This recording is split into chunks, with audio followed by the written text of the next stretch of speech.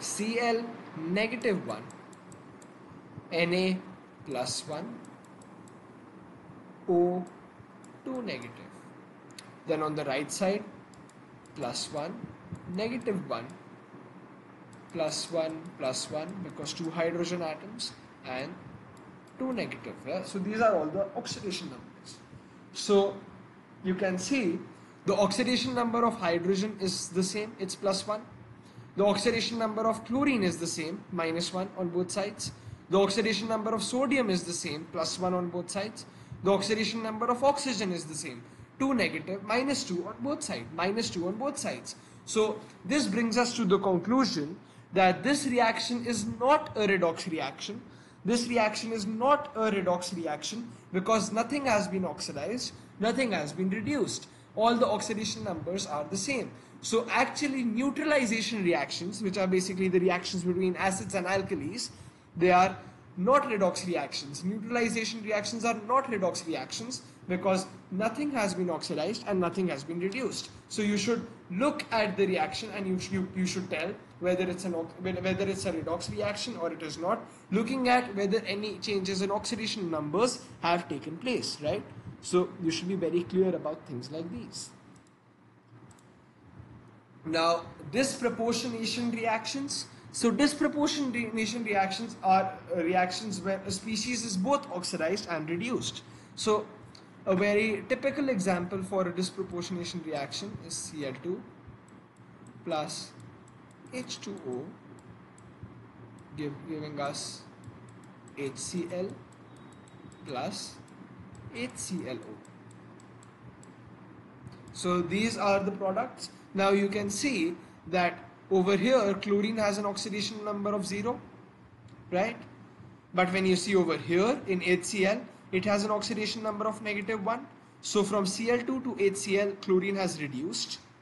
But if you look at HClO, then the oxidation state of oxygen is -2. The oxidation state of hydrogen is +1. And let's say the oxidation state of chlorine is X. And we know that 1 plus X minus 2 should all add up to 0.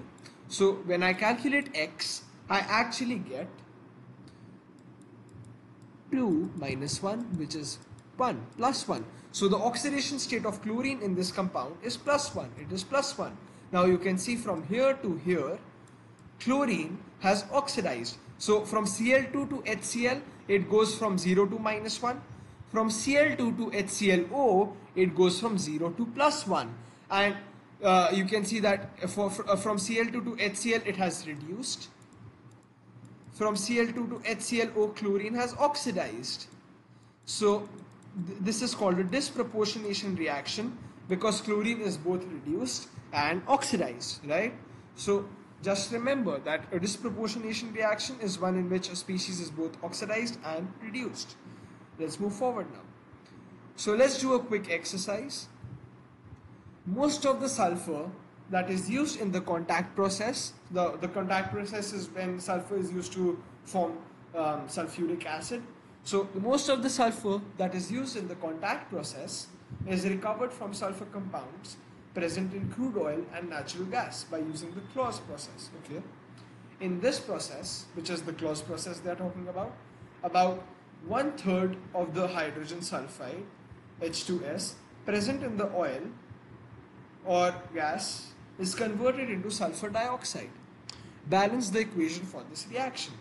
So they have told us that H2S plus O2 gives us SO2 plus water that they have already given us.